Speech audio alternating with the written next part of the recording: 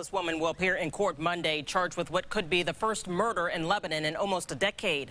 The victim in this case died in an early morning fire on May 21st. RTV6's Jack Reinhardt went to Lebanon today and has details.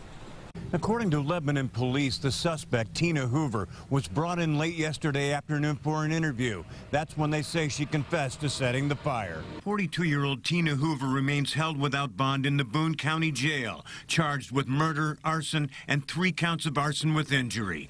44-year-old Virgil David Dickerson died in the fire. His wife, Angela, was injured. The intentional fire, police say, was set in the front of the mobile home, trapping Dickerson inside. I just kept screaming, "Where's David? Where's David?" I just kept screaming his name as loud as I could, hoping he'd come towards the noise, and he never made it out. Lebanon police characterized murder in that community as a rare occurrence, even rarer that it was allegedly perpetrated by a woman.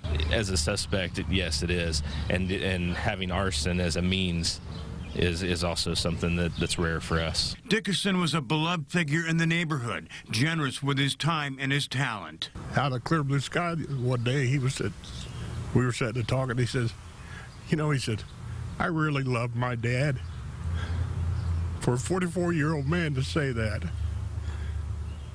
that's great. I just want to let you know that he was that kind of guy. Tina Hoover, who is related to Dickerson's wife, Angela, will make her initial court appearance on Monday. In Lebanon, Jack Reinhardt, RTV6. Tina Hoover has a very limited criminal history. She has a prior misdemeanor theft conviction. Investigators are still working on a motive for the fire.